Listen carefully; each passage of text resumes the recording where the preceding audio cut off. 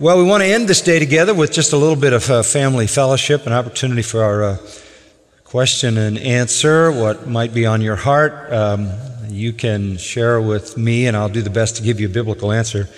There are microphones, one down here and one over there.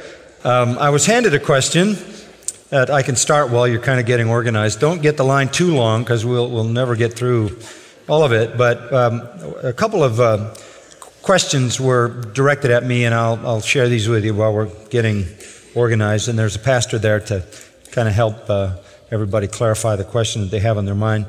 The question is in Matthew 13:38, when it refers to children of the evil one or children of the wicked one, is it referring only to human beings, or is it referring to demons?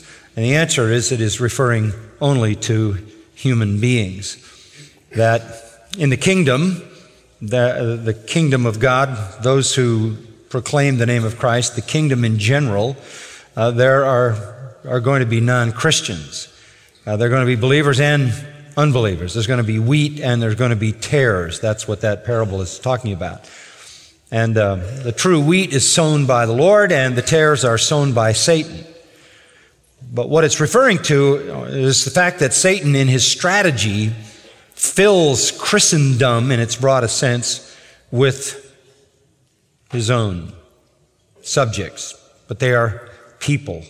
And we understand that. We understand that there's true Christianity, but true Christianity is engulfed in and surrounded by false forms of Christianity. That is what is in view there. The fact that they are children of the wicked one doesn't lend itself at all to thinking they are demons, because demons are not, in fact, the offspring of Satan.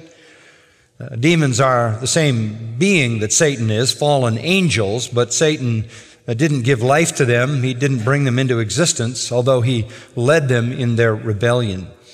But the phrase, children of the evil one, simply is a Judaistic way to express a common nature. For example, in talking about all human beings who are sinners in Ephesians 2:1, it calls us all children of disobedience. It doesn't mean disobedience gave us birth. It means we share the nature of disobedience. We share the essence of what it means to be disobedient. So when it calls people children of the wicked one, it simply means they have the nature of evil. They have an evil nature. And in the case of the parable, they have an evil nature masked over with a Christian front. And we're all very much aware of false forms of Christianity. And then this same person asked a kind of a follow-up question, and there's so much being taught out there, I don't know where all of this would come from, but the second question in the forgiveness that Jesus requires, does that include forgiving a demon? Well, the answer to that is no. We have no interaction with demons whatsoever.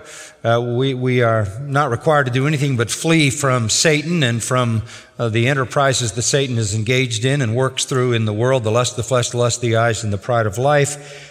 But we don't encounter demons in a personal confrontation. We have no power to forgive them. Furthermore, there is no forgiveness ever offered to demons. They were sinful once, and they were confirmed in their wickedness, and hell was prepared for the devil and his angels. So we don't forgive them, and God will never forgive them. There is no redemption, there is no recovery, there is no salvation for demons. So I'm not sure where those things came from, but yes, only referring to believers. They are the children of the wicked one, or the children of disobedience. Other phrases are used to describe them, children of wrath, because their nature accords with those things. And as far as demons go, we don't forgive them. We don't even need to bring to bear on them some kind of punishment. We don't need to pray against them. They are completely under the sovereign power and authority of God, and whatever they're able to do for the enterprises of Satan, they do because God allows it to be done. Okay, we're going to let you ask your question as quickly as possible. Now, give me your name first, except in your case, Frankie, I know your name, and then your question. Hi, Pastor John. My brother died just 3 months ago in Boston, and I have a family member who constantly talks about Peter being up in heaven and looking down on us and watching over us and that kind of thing. When I try to share the gospel with her, she responds with, "I'll believe what I want to believe, and you believe what you believe." I've left her a Bible, which she kind of doesn't want to read. And since she's obviously still grieving for my brother with the loss of him, is there a more compassionate manner I can share with her? Or could you tell me a specific scripture to share with her that she might be open to? Thank you. Good question, Frankie. And let me give you the straightforward answer. What she needs to understand is the gospel. She needs to understand the gospel. And she needs to understand the truth that saves, okay? Because apart from that, there is no comfort. There's no real comfort. There's no comfort in saying, well, maybe someday you're going to meet your husband in hell. There's no comfort in that. And there's no way you can assure her of anything. The only thing you can do is give her the gospel. And I say this, I want to say it in as broad a sense as I can. I don't care what the exigency is, what the trouble is, what the pain is, what the loss is, what the suffering is. That is not the time to concede to their emotional weakness. That is the time to give them the gospel. And while at that time it might offend, that is the only way they will ever be saved. As you heard in the testimony tonight, faith comes by hearing the word about Christ. So in the moments of greatest sensitivity, you give them the truth that saves. If they're offended by it, then so be it. But at least they now know it. And I would take those opportunities that seem perhaps to be the time when you want to be hypersensitive and you want to back off and make sure you don't say anything that offends anybody. I would take the very opposite approach. Lovingly, graciously, kindly, I would say, I can help you to view death completely in a different way. I can show you a way to live anticipating your death with joy. I can show you a way that you know you will leave this world to an infinitely more glorious and fulfilled life, and give the gospel on that positive note, understanding that without the gospel, that person's not going to be saved then or any other time. That's your opportunity. So, I think that's how you make the most of that moment. Comforting scriptures, where's that comfort going to come from? What verses are going to comfort a non-Christian who in her own heart has no hope, who in her own heart is insecure, having all kinds of doubts and fears? That kind of comfort that you would just bring on a very temporal and temporary basis isn't really what that person needs. So I think all those times of extremity call for the clarifying gospel. And then in the future, at whatever time the Lord's Spirit may prompt that heart, that's going to be there. Because the glory of the gospel, when it's presented simply and directly, is not likely to be completely forgotten. Knowing you, I'm quite confident that you would have done everything in terms of love and kindness and sensitivity and tenderness and compassion to deal with her, because that's the kind of person you are. I know you're that way because you're that way with me. And so I know that's your heart.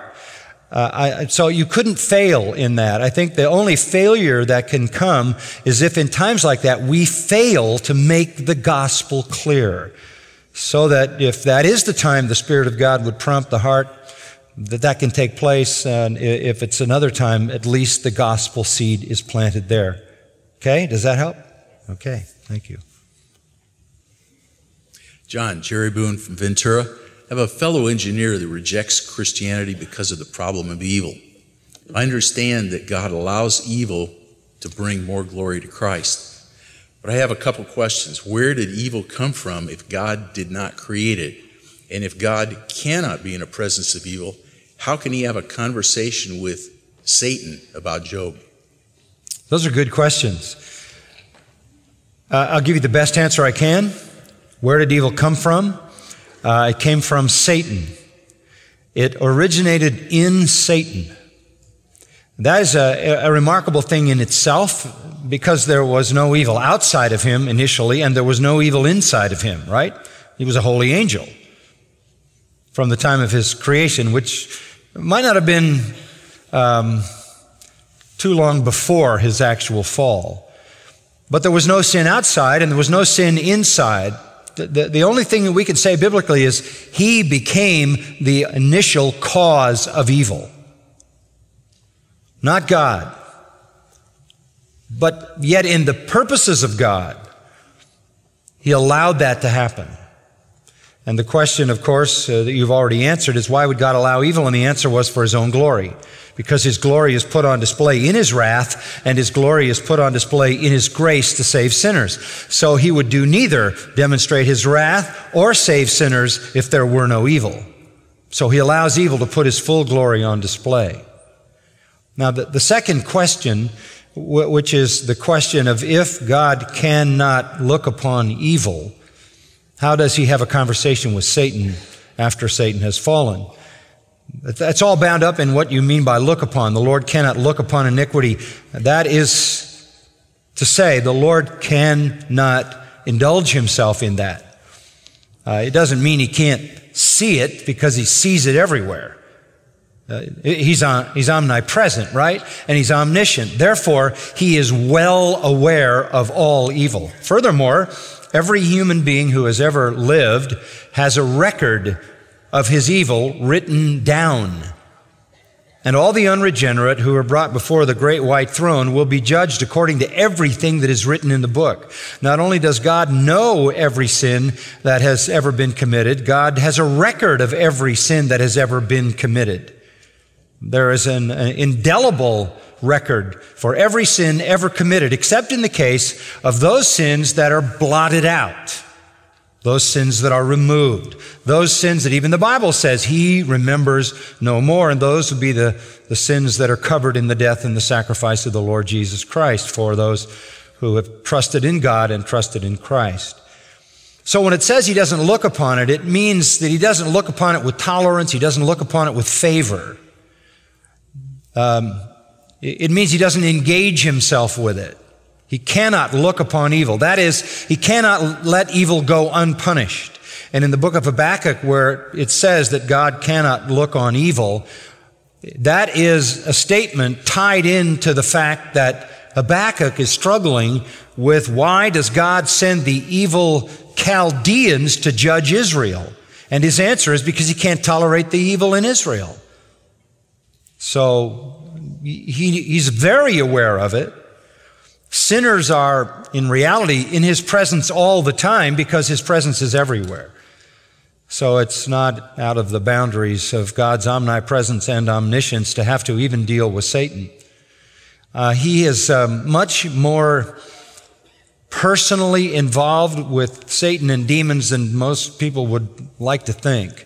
They all operate under His sovereign control. They have boundaries beyond which they cannot go. Class in point, Job. He could only go so far because God put boundaries on what he could do. So he is engaged with them. It's one of the reasons I don't like the phrase, I have a personal relationship with Christ. Well, so does the devil, and so do all the demons, and so does everybody else in the world. And it's a very personal one. It's not a good one, but it's a very personal one. He is personally acquainted with everything about everyone's life. It's much better to say, I have a saving relationship with Jesus Christ.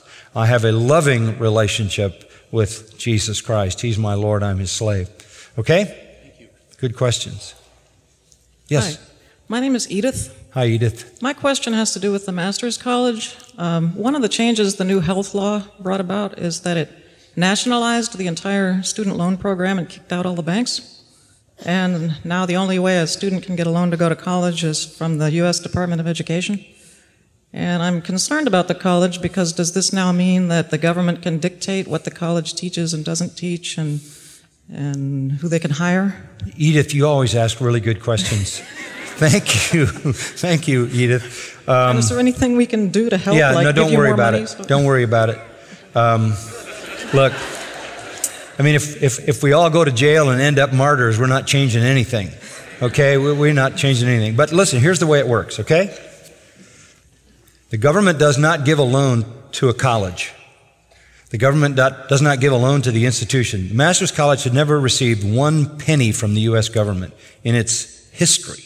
We don't have government money. Now, that can't be said by all schools, but we don't take government money. Student loan program is a personal loan by the U.S. government to the student. That is without regard for the school, the institution that the student goes to. The U.S. Department of Education doesn't sit in judgment on that.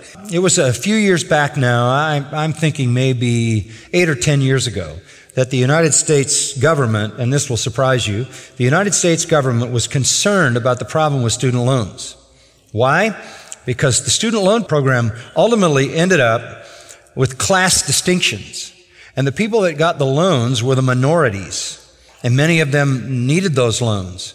Many of them shouldn't have had those loans, like house mortgages.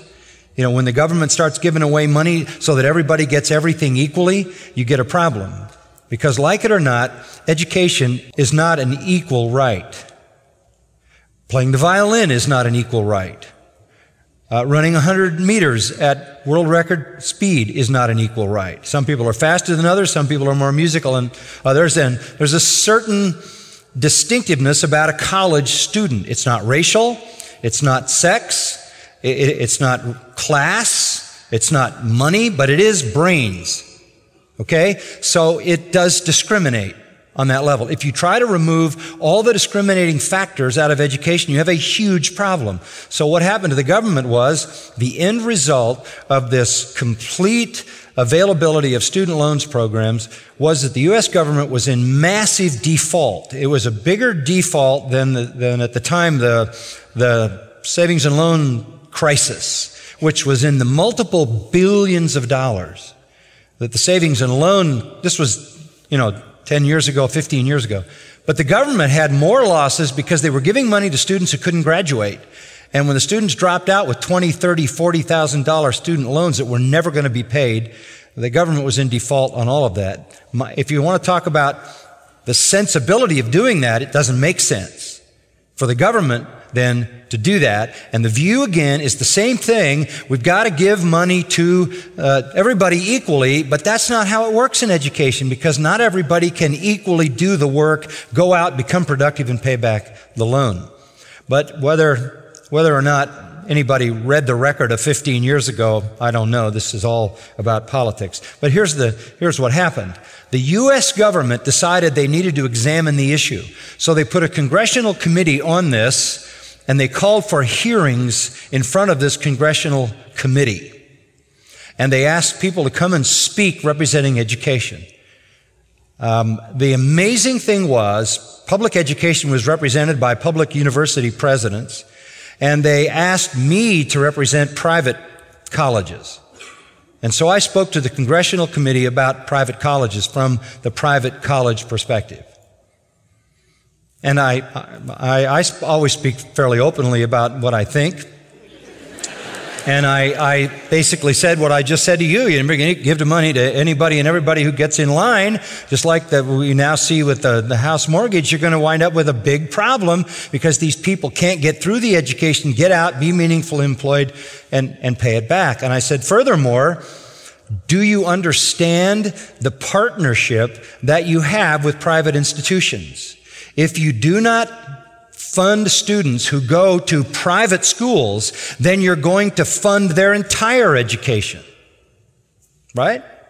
But if you give students who come to a college like ours, the Christian college, if you give them student loans when we admit them because we know they can do the work and they can perform and pay back, you're only having to make a very small investment in them, and an investment you'll get a return on, and we'll pick up the rest of the cost. Why would you short the private institutions and bear the entire burden of education yourself? Well, that was my speech with a lot of other elements to it.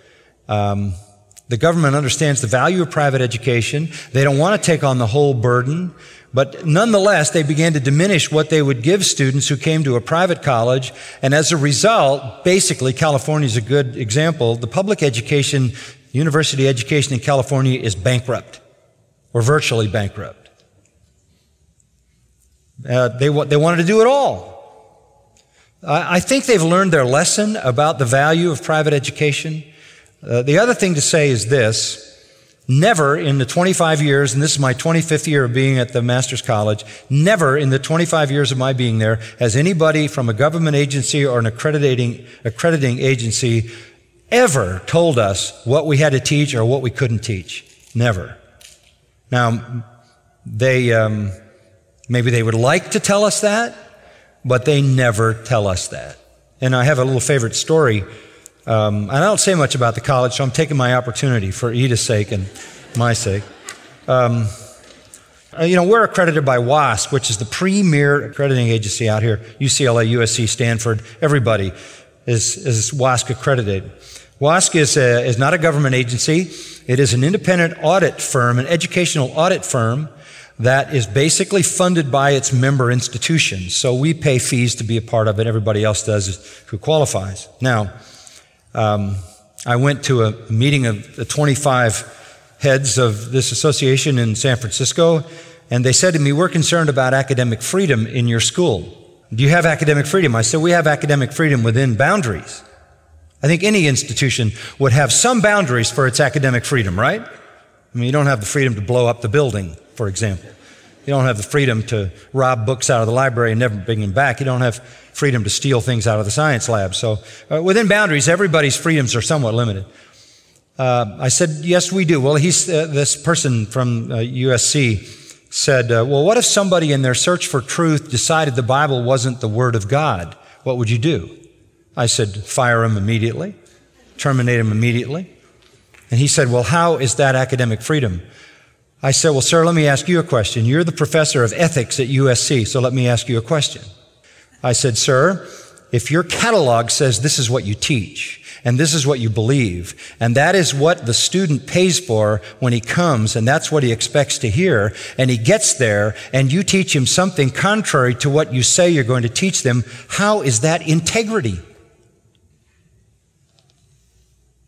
Well, there was no answer. I said, look, we put our catalog out there for all to see. Well, you'll be encouraged to know, Edith, that we just received from the Western Association of Schools and Colleges the most extensive accreditation that I have ever seen in the 25 years I've been involved. They gave us a 10-year accreditation, 10 years. I've never seen anything longer than 8 years in the time that I've been there. Maybe there's a new trend, but 10 years. We don't want to look at you for 10 years. That's how confident we are in the quality of this education here. So I don't really have any fears about that being imminent because the quality of education is high. If the government starts imposing that kind of stuff, it probably won't show up in the curricular area. First, it'll probably show up in the hiring area. It'll show up in human resources.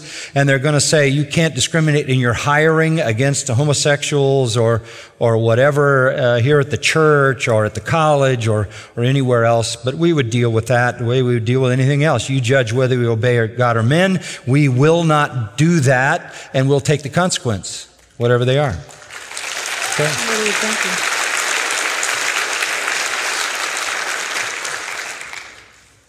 Hey, Jonathan,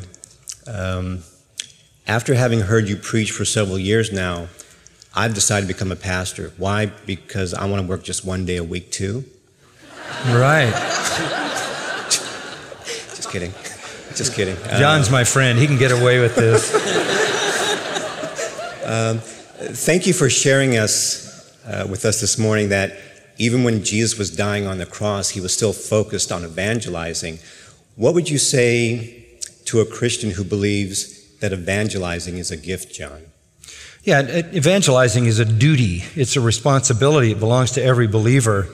I don't think any of us is exempt from that. I think there is a calling to be an evangelist. You know, apostles, prophets, pastor, teachers, and evangelists. So I think there is a special calling to go where Christ is not named, but that looks like a missionary to me, or a church planter, or somebody who goes to a place where Christ is not named, wins people to Christ, starts a church. So there is a unique calling in that sense. But all of us fall under the Great Commission to go into all the world and preach the gospel. All of us fall under the responsibility of Acts 1:8, be witnesses in Jerusalem, Judea, Samaria, and the uttermost part of the earth. The Holy Spirit will come upon you and empower you to do that. All of us have the mandate to give, as we read from Peter, to give to every man who asks us a reason for the hope we have in us with fear. We are all evangels. We are to let our light so shine before men that they may see our good works and glorify our Father in heaven.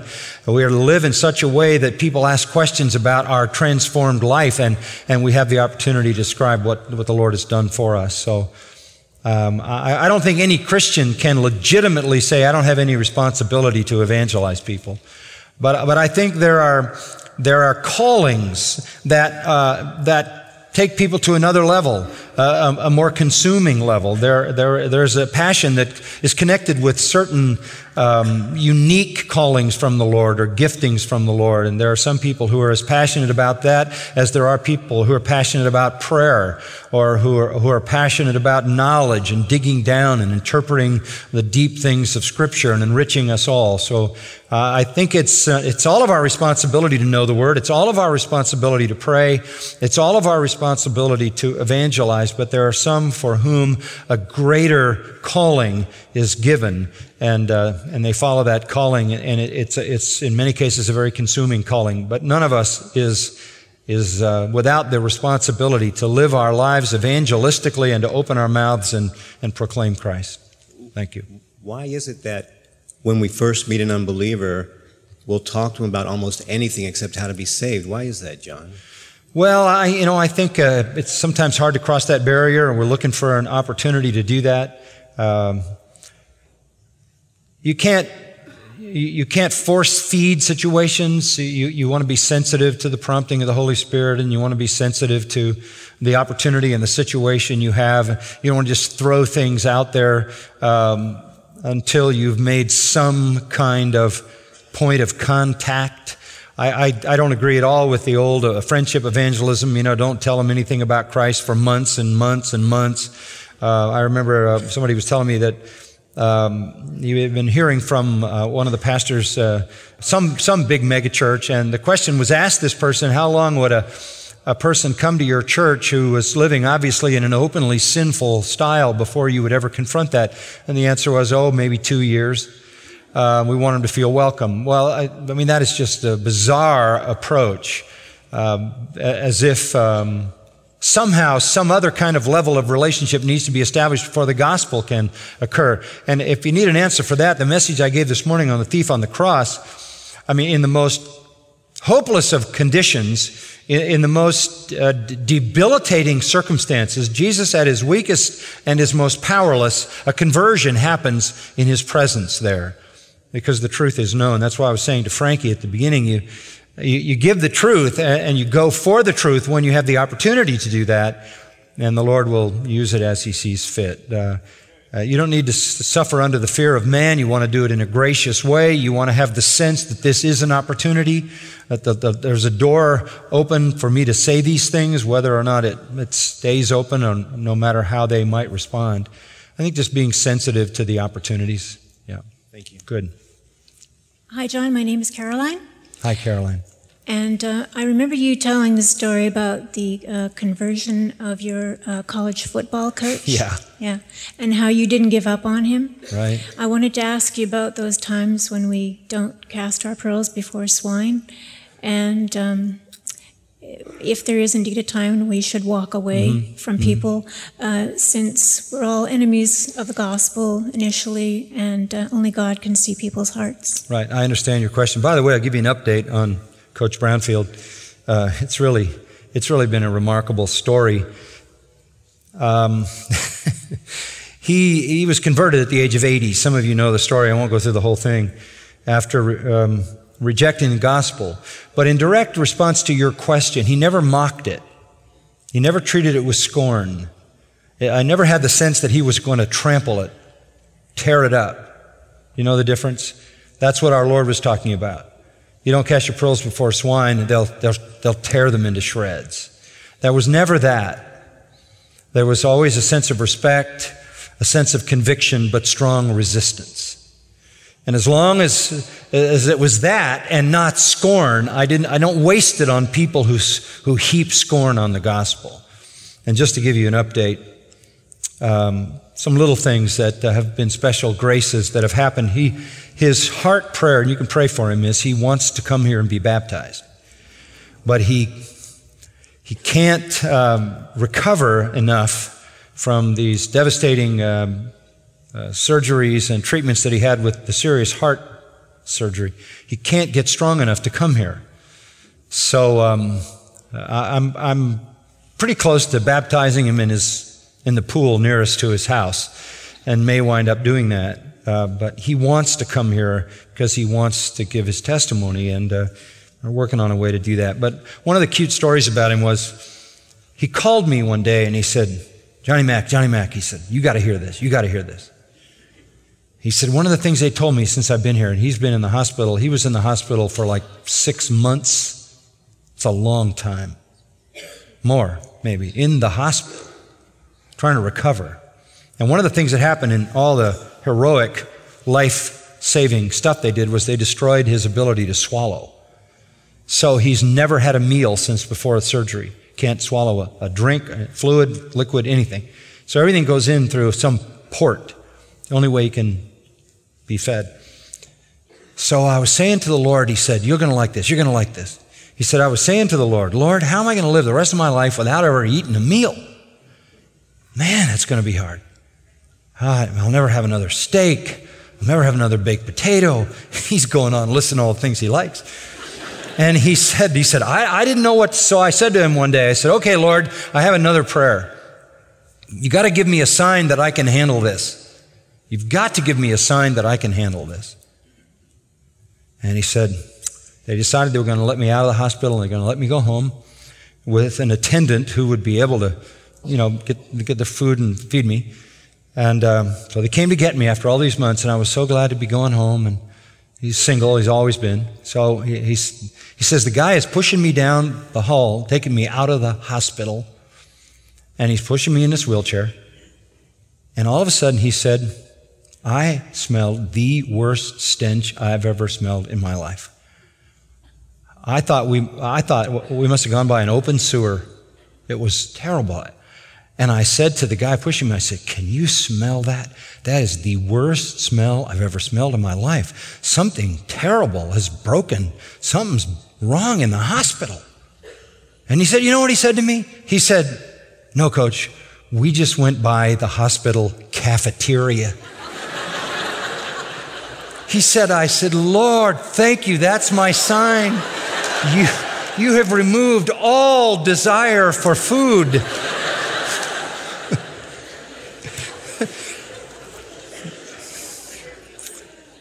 And so I went to see him in his little apartment and spent some time with him. He wanted me to pray with him, holding hands and just praying together. So he's doing well, and I'm going to go see him very soon again. But in regard to your question, there was never any hostility toward the gospel. And I think that's the turning point.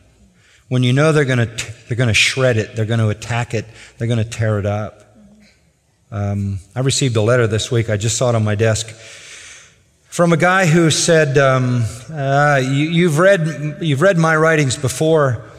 I wrote articles in the past criticizing you about this and about that, and I was writing for an evangelical, or magazine or periodical. He said, I've rejected it all and I've become an atheist. And I just want to set you straight. And it went on with about a 3-page thing, none of which I read, because he's an apostate. His last little line before me reading everything he said to dismantle what I teach and attack me was, you probably won't read this because you know I'm an apostate. He was dead on. I didn't read it, nor would I read it, nor would I answer it. That's where the line is crossed, okay? Thank you, John. Mm-hmm. Pastor John, my name is Andy, and hi, Andy. I pray for your ministry every single night. Now, I want to know, what country are you from? From Sri Lanka. How did you get the name Andy? Nobody in Sri Lanka is named Andy. Actually, my name is Anura. That's what I thought. You are the only Andy from Sri Lanka. I like that. Go ahead. Actually, a few years ago when I walked through those doors, I was a rebellious man, and then I got saved through your ministry. So I pray for you every single night. Thank you, Andy. There'll be more conversions. Really, my passion in life is evangelism. So I want to ask you questions about evangelism. In countries like China and the Middle East and the third world countries, especially Sri Lanka, there's so much persecution there. People are thrown into prison. People are killed for evangelism. Right now in Sri Lanka, they are passing a law that if you evangelize, you can go to prison. But I see that there's so much evangelism happening in those countries, and even under those threats, people are not afraid to evangelize. But I see with all the freedom to evangelize in this country, there's hardly people having an urgency to evangelize. And also, I want to ask you how could I motivate a brother or sister who is indifferent to evangelism to evangelize more? Well, Andy, first of all, I know that's your passion because we talk about it. And I would just say to you, look, the best way to motivate other people to fulfill that passion is to do it yourself and be the model and the example that they learn to follow. But I would say something else with regard to the very important comments and observations you make about Sri Lanka and places like that. Wherever there's serious persecution of Christians, all the phony Christians disappear, right? They're just not there. The only Christians that are going to take the heat, face the persecution, are the real ones, right? And real Christians tend to be evangelistic. And they have no fear of prison, and they have no fear of death. They have a greater fear of God than that. And they have a greater fear of sin than that, and a greater fear of disobedience than that. So I think in America you would find, if you stripped away all the superficial people who claim to be Christians, you would probably find the same degree of faithfulness here among the true believers who share the glories of the gospel of Jesus Christ as you would find anywhere in the world. It's just that relative to the number of people who claim to be Christians, the number who aggressively communicate the gospel are few and far between. And I think even today, those people who are true Christians, who should be more aggressively communicating the gospel, are sort of anesthetized into not doing it, sort of subdued because their preachers have decided that you can't be bold and you can't be confrontive and you can't present the gospel and you can't confront sin and you can't talk about judgment and hell and all of that because they don't ever do it from the pulpit. So I think they just tranquilize all their people. And they go around in kind of a Christian stupor, not really like soldiers who should be at high levels of alert, looking for every spiritual opportunity to fight the battle. So I think it is not just a Western or an American thing. I think true Christians everywhere understand that. But I think where you have Christians that are persecuted, the purest of the pure remain, and they understand the price. They're moved and motivated by the work of the Holy Spirit in their hearts, and they are faithful even to the death. I mean, you look at China, the church in China. You mentioned it. It's it numbers in the hundreds of millions of true believers, all growing underground during the time of Mao and Chinese communism, flourishing. And look at Japan. Japan's the neighboring country. 250 missions, 350 mission boards from America and the UK in Japan for literally a century or more, going back to people like Hudson Taylor. And you have virtually no Christians in Japan. In China, no missionaries. And you have hundreds of millions of believers in a persecuted environment. In Japan, in an environment very different, economically different, sociologically different, none. Some of that is in the providences and the power of God, but I've always been of the conviction that where persecution occurs, the church is purified, the church is fueled by that persecution to be faithful to its Lord. It is empowered by the Holy Spirit and aggressively evangelizes, and the church flourishes. I think if governments wanted to stamp out Christianity, They need to do one thing: make it the state religion. That'll do it every time. That'll wipe out the real thing. Make everybody a Christian. Do what Constantine did. Baptize everybody and call them all Christians. And it disappears. But if you want it to flourish, then start to persecute it. You'll fuel the church. The pure church will remain, and the pure church is the powerful church. Okay? Thank you. Good question. Hi, John. Hi. My name is Doris. Hi, Doris. Foremost, thank you for your faithfulness. 2 questions. Israel is facing heavy oppositional threats from Iran and Russia. Where does this fit in the prophetic timeline before Jesus returns? And the second is, who is the world in John 3:16? Who is the world in John 3:16? Humanity. Let's just take that one first of all. God so loved the world, humanity, that he gave his only begotten Son. It doesn't mean every human being who's ever lived, because we know that God doesn't savingly love every human being who's ever lived. Okay? So it's humanity. God loves humanity. And he gave the world a Savior. The world only has one Savior, and in that sense, Jesus is the only Savior the world has. So it's the world of humanity. Obviously, he doesn't love the whole world savingly, or he would save them all. He loves his own to the max, John 13:1. He loves his own to the limit, to the max. So when we see the word world, we always have to find the context to qualify what it means. But the best way to understand it is it's humanity. He loves mankind. He loves humanity. And so he gave to humanity a Savior. That's in a general sense. Now, your first question, with regard to the threats on Israel coming from Iran or Afghanistan or any other source, I think there's one thing we need to understand. Nothing specifically going on in Israel right now is connected to biblical prophecy. Okay? This might surprise you.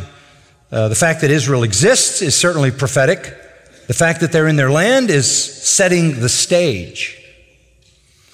But the motions and movements in the Middle East and in Europe, you just can't get too specific. I remember when there were 10 nations in the European Confederacy, European Economic Community, people were saying that's the 10 horns, the 10 toes, Daniel's image. But then all of a sudden there were 20. Well, we got a problem here. So we don't want to do a lot of headline exegesis of prophetic passages. And there's another thing to think about too, and this is a very important one. Israel is still under the divine curse, okay? Israel is still under the divine curse. I was asked the other day if if there's anything I could do to help some Arab pastors. And we're talking with a guy in our church, John Azar, who's been in our church for a dozen years, and he's Arabic by descent. But it was wonderful to spend some time with him. And I said, well, we're doing what we can to help them. Books are coming out in Arabic now. The study Bible will be out in the summer to give them good tools for their instruction. But he said some of the Arab pastors feel that you're pro-Israel. Maybe it would be good if there was a way to communicate with them. I said, sure, let's do this. Let's have an Arab pastor's lunch here, and they can ask me anything they want. And I will explain to them this. I am not pro-national Israel. I am pro-prophetic Israel. You can see a difference there? I understand the future prophetic purpose of God unfolding in Israel during the time of the tribulation, when they look on him whom they've pierced and they mourn for him, and a fountain of cleansing is opened, and Israel is saved. 2/3 of the rebels are judged, and 1/3 of Israel, that's the remaining nation, goes into the kingdom and receives the promise of the kingdom given to David and Abraham in the future. That is the Israel of God that is blessed. Up until that, Israel is still under divine judgment. So, I will not go so far as to say that God is going to protect Israel because he has some obligation. They are not a righteous people. They have not acknowledged their Messiah. They are not obedient to the Word of God. And they are under a divine curse from God. They are set aside. They are cut off. The church is grafted in. Jews and Gentiles who believe make up the church. But as an entity, there could be another disaster happen. There could be another Holocaust. There could be another form of judgment that could come from Iran, could come from some other source. We can't assume that that won't happen, because in the future, Antichrist is going to amass his armies against Israel even then. So Israel is in an unprotected condition before God until they turn to their Messiah. Then they become completely protected. So I don't think we want to rush to any assumptions about the current condition of Israel. God will preserve the people, the nation, the human strain to the final conversion. But through those years, there may well be more difficulties and more challenges as they suffer much of the same kind of thing they've suffered since the Babylonian captivity, when they were hauled off and treated mercilessly. So there's no protection on Israel at this point. Okay? Good. Hi, Dr. MacArthur. My name is Peter. Hi, Peter. I have a question concerning teaching and church leadership, and specifically it comes from James 3:1. What is that stricter judgment that it's referring to there, and in comparison to somebody who's not a church leader? Yeah, I think it's, James 3:1 says, "Stop being so many teachers, for theirs is a stricter judgment." I think we are all judged not only for our sins, but for the impact of our sins. We extend our judgment as we extend our sin, right? I mean, we become more culpable the more far-reaching our sins are. And the one who teaches, therefore, is the one who extends his influence. Because I'm a teacher, I am not only responsible for what I say or what I believe, but I am responsible for how it affects all the people that I tell to believe it.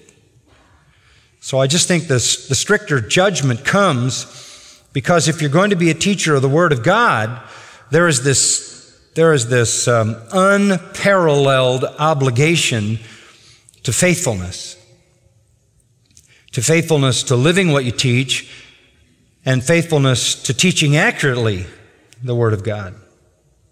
So this is not something you want to rush into.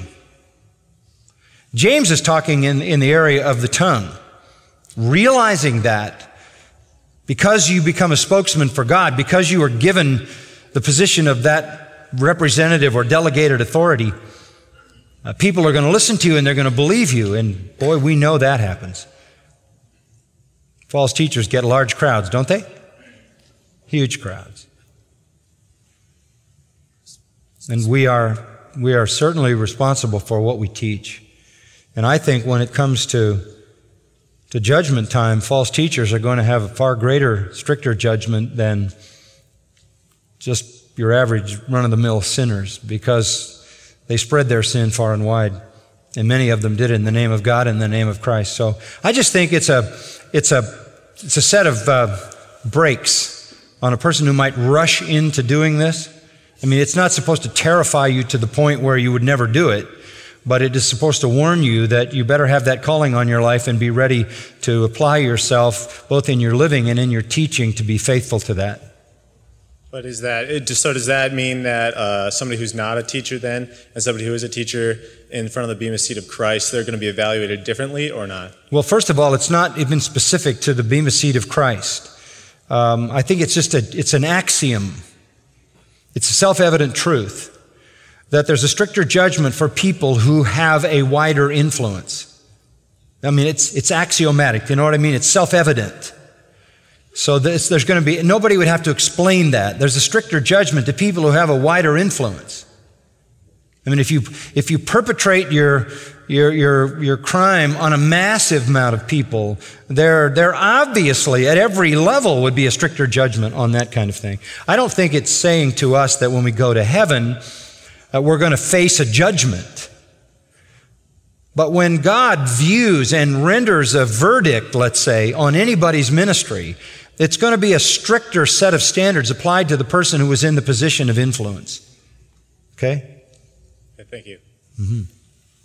Pastor John, my name is James Chung, and my family and I have been at Grace Church for about 5 years, and it's been an amazing time. And thank you, James. James. Thank you for your ministry and let you know that we love you very much. Thank you. I have a daughter who is 4 years old, and this answer to this question is something that my wife and I want to pray for in the future. And what are some examples of questions you would ask to a young man your daughter would bring home as a possible suitor to gauge and to discern where his relationship is with God?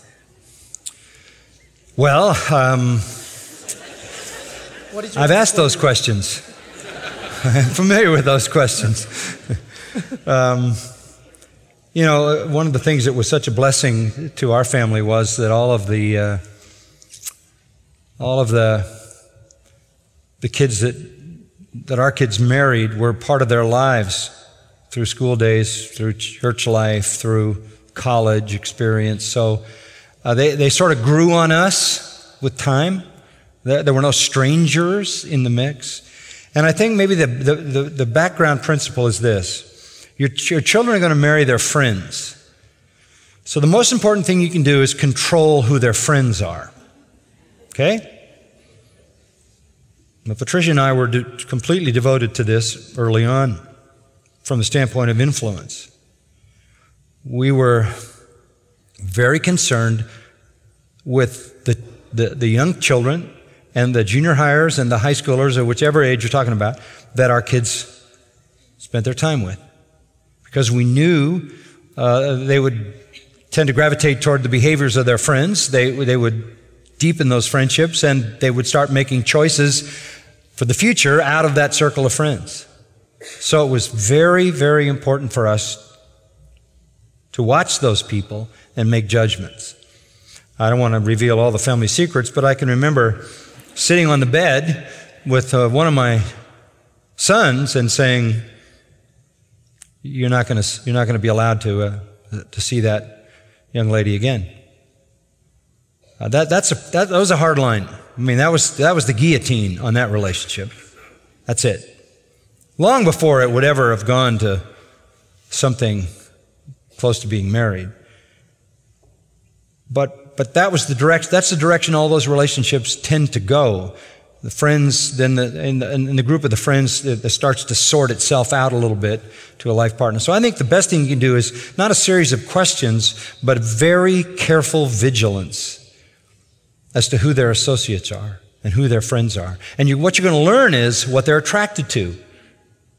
And you have to help them along the way to be attracted to the right kind of things. The right kind of things mean people of character, people of spiritual commitment. That's the best that you can do. Okay? Thank you. Thanks. Well, we're going to have to hurry through this. I was afraid we wouldn't get to everybody. We aren't going to even. I think we have time for maybe just a couple more questions. I know I give long answers, but it's the way it is. Hi, Pastor MacArthur. My name's Andrew.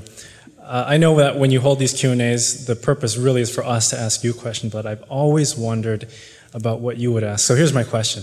If you were a disciple of the Lord Jesus during his earthly ministry and you're in there with the apostles, what would your question be? I would have several questions. Question number one, Lord, can you please tell us more about divorce? Because it has been so hard to figure out every single case. With just a few more sentences, we'd have this thing nailed down. Okay, that would be one of my questions. The other question, Lord, give me just a 30-second resolution between human volition and divine sovereignty. Just let me solve every Calvinist dilemma. Just give me 30 seconds on that one. Amen.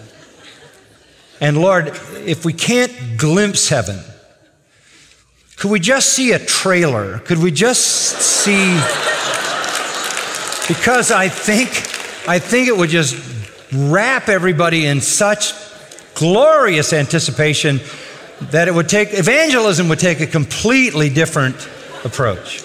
Right. I mean, questions like that, that's what comes to my mind. I think just a little more clarification on a few things. And I think maybe the biggest question I would ask, this has always been a question on my mind, is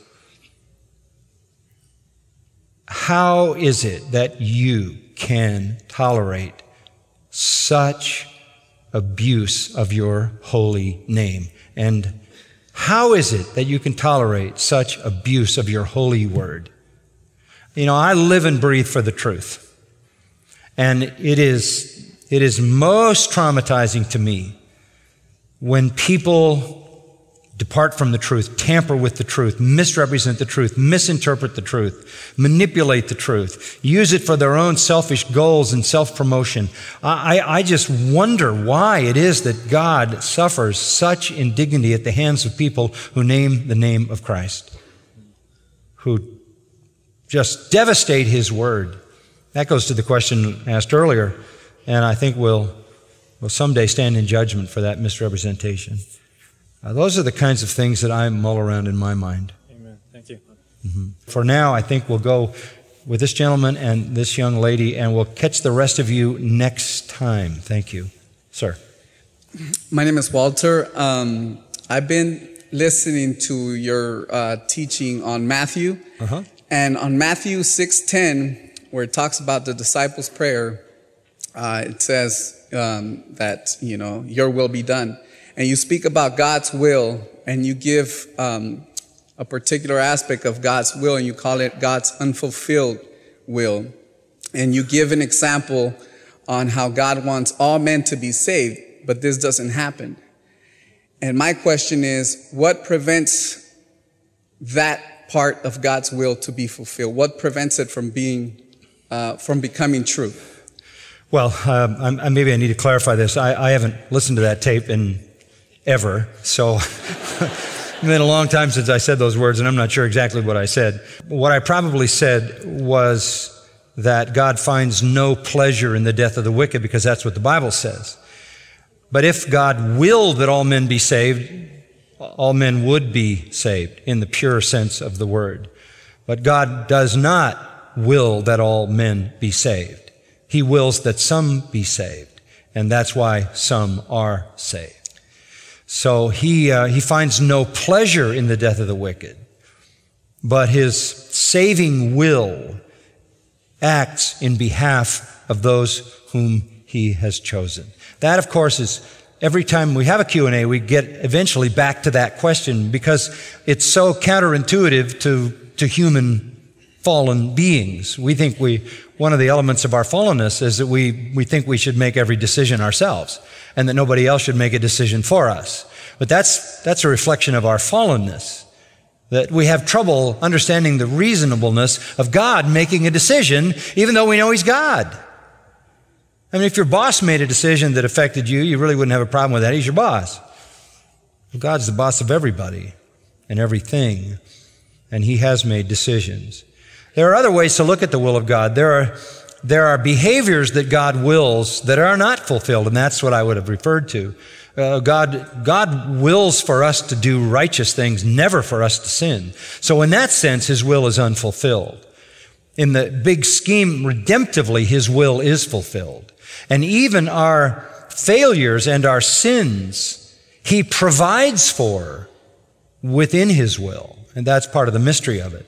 Even though He doesn't will us to sin, He wills our sinning to fit into His ultimate purpose for us and for His own glory.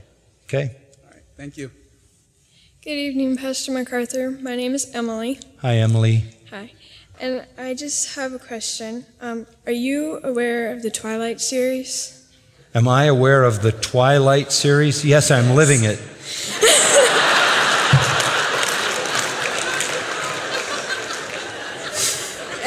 My question. This is it. No, I'm not aware. I don't know what you mean by the Twilight series. Okay. It's a book about vampires and werewolves. Oh, one of my favorite subjects, vampires and werewolves. Yes. I don't think I've ever read 10 words about vampires and werewolves, but anyway. I was just wondering, do you think vampires and werewolves are satanic? Well, first of all, they don't exist. Right. So do I think it's satanic? Sure, absolutely. I wouldn't allow any child at all to get anywhere near that kind of stuff, because what it does, they got enough evil in the real world, and what it does is create a horrifying, unreal world, a fantasy world where you can get away with even worse things. You know, there are certain confines in the real world. You know what I mean? In the real world, certain behaviors are acceptable and unacceptable. In the real world, there's a level of outrage, but in the world of vampires and werewolves, from what I understand, you can fly through the air and bite off somebody's head and spit it out, or you can morph yourself into some kind of a horrible, ghastly creature that can wreak havoc and massacre cities and people. That is evil the way Satan would want it to be in an unrestrained world. But he can't pull it off in this world because he is restrained. But in the fantasy world, Satan is unrestrained. And I think that's all that is. That is a fantasy world in which Satan runs unrestrained. And I mean, this comes down to video games, this comes down to books, this comes down to movies. Anything that takes people into a fantasy world takes them to a place of danger, because there are no boundaries, there are no limits for behavior in the fantasy world. And that is why we have the kind of behavior in the real world that goes beyond these bounds to a degree that we've never had in our lifetime in the past, because people finally obliterate the line between the fantasy world and the real world, and they turn into monsters that do horrendous things that even appalls the criminal element in society. So I think everything needs to be done by a parent to keep your children out of the fantasy world. Keep them out of the unreal world. Emily, that was a really good question. Thank you. Thank you. God bless you. Okay, it's an interesting note. I've never been asked that question, Emily. That was good. But the answer was there, wasn't it? Boy, that's one of the amazing things about doing what I do. An answer I've never heard myself give. Yeah. It's not inspiration, it's just common sense, huh?